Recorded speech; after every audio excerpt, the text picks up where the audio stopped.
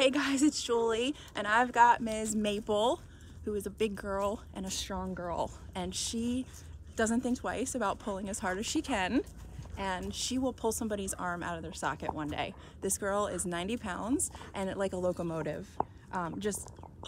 Zero handler awareness, zero care that someone's on the other end of the leash.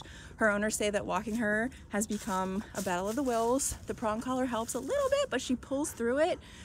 So we're gonna get her walk looking much better. Another major problem is jumping. Can you imagine a 90-pound dog jumping on you? She doesn't let people do her nails, too excited. So you've got a 90-pound dog jumping on you that has sharp nails. Not fun. So we're gonna be working on leash walking, on and off leash, heeling, impulse control. She knows her commands, but as you can see in the drop-off video, she holds it for about 1/10 of a second and then she's right back up. I also noticed a little bit of whining. So we'll be working on all the commands, the stay and the impulse control, walking nicely, and the recall. She doesn't have a recall, so she doesn't come when called. They do have an electric fence, so she's not gonna run away, and she respects that, but it would still be nice to have a dog who comes when called, and that's even useful inside the house if you need her to get to you.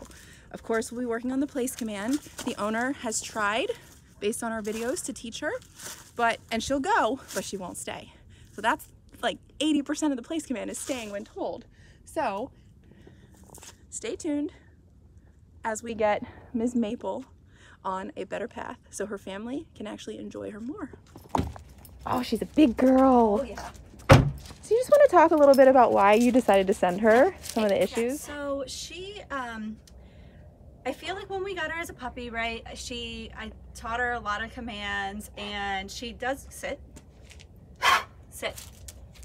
And she's pretty obedient with commands when it's just her and I, but any distraction, right, just like right now, she loses all impulse control and sit. And she's just too big to not have control over her. Like when I go get her nails trimmed, it's like I have to put the leash behind my body. She's just too big to be out of control on a leash. And you know, if we want to play with her out in the front yard and somebody walks by or a car comes, she's just all over it and just no recall whatsoever. So things like that, mainly just impulse control, reactivity, no aggressiveness whatsoever. It's not an aggressive reactivity, it's just a jumpy in your face, I want your love, that kind of thing. Got it. Sit. Walking it's gotten better as she's gotten a little older.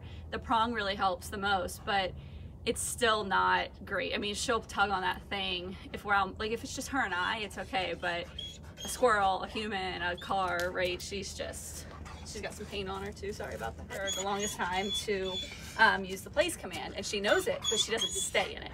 She just goes, sits, and then she's right back up. She won't stay. Yes.